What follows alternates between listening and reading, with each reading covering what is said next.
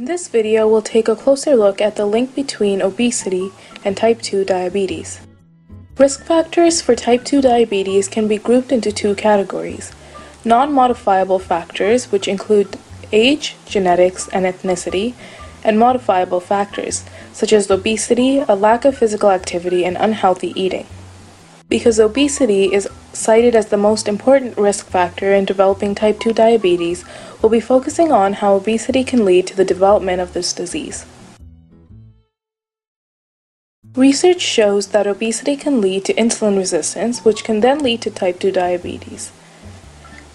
Let's take a closer look at how this works. When the calories you consume are greater than the calories you use for energy, the excess calories are stored as fat, also known as adipose tissue.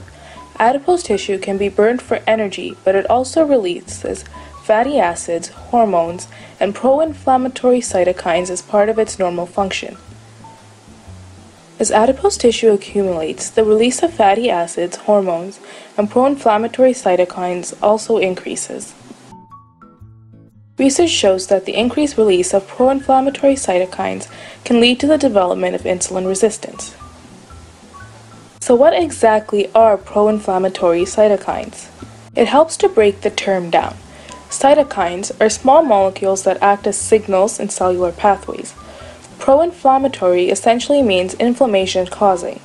Pro-inflammatory cytokines are released in response to infection, disease, or trauma and cause inflammation. We usually associate inflammation with physical trauma such as an accidental injury. This type of inflammation is usually considered acute or short-term.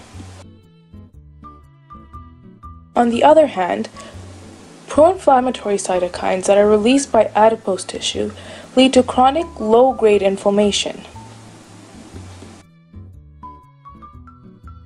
Chronic low-grade inflammation means that the inflammation is much less severe than your bumped head, but rather than going away in a few hours, it remains for long periods of time. Let's do a quick review of what we've learned so far. Excess caloric intake leads to the accumulation of adipose tissue in your body. As the amount of adipose tissue increases, so does the release of pro-inflammatory cytokines.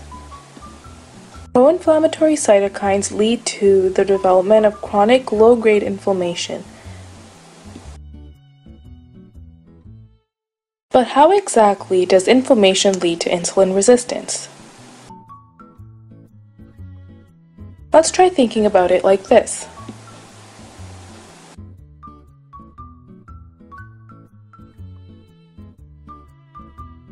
Your doorbell is pretty old and beginning to get worn out, so it doesn't always ring.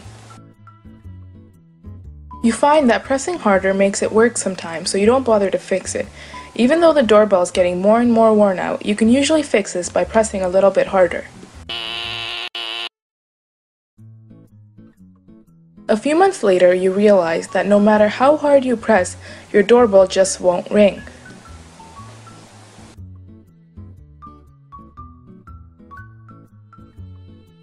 You realize that the doorbell is completely broken and you have no choice but to fix it. So how does this analogy relate to inflammation, insulin resistance, and diabetes? Over time, chronic low-grade inflammation interferes with normal insulin signaling pathways. This is similar to the doorbell getting worn out. The amount of insulin your pancreas normally produces becomes insufficient for adequate glucose uptake. When this happens, the pancreas will usually respond by producing more insulin so that the glucose uptake isn't affected. This is like pressing a little bit harder to make your doorbell work. In some individuals, the pancreas stops being able to produce enough insulin to overcome the blocked pathways, effectively leading to insulin resistance. In an insulin-resistant state, your body is unable to produce enough insulin to overcome the blocked signaling pathways. This means that insulin-dependent glucose transport can't occur, and cells are unable to receive glucose.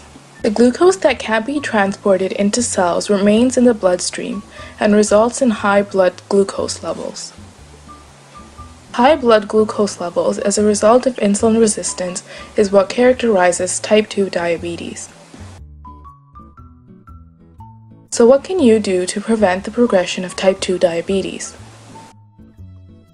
Type 2 diabetes is unique because it is a disease that you can help treat. Losing 10% of your body weight, increasing physical activity, and avoiding fluctuating blood sugar levels are steps that you can take to prevent the progression of this disease. Thanks for watching, and be sure to check out our other video for more information on why it's important to control blood glucose levels.